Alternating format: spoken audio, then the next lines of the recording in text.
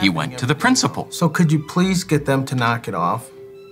No problem. I got this. Attention, please. Students, attention, please. Ladies, would you please stop putting lipstick prints on the bathroom mirrors? I repeat, ladies, would you please stop putting lipstick prints on the bathroom mirrors? Thank you.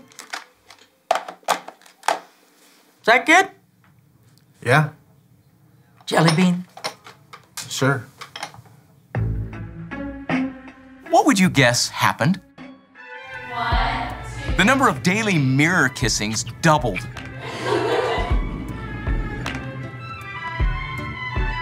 Eulogio spent hours cleaning them off. That's when he got smart.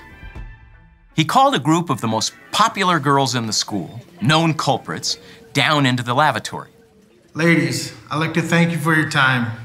Every day at the end of the day, I have to go through an unnecessary cleaning process. I'd like to show it to you, and I'm hoping you're willing to help. If you look over here to the mirror, see these lip prints? They're greasy and difficult to get off. I go home late every day because I spend so much time on these mirrors. I'd like to show you what I have to do every day.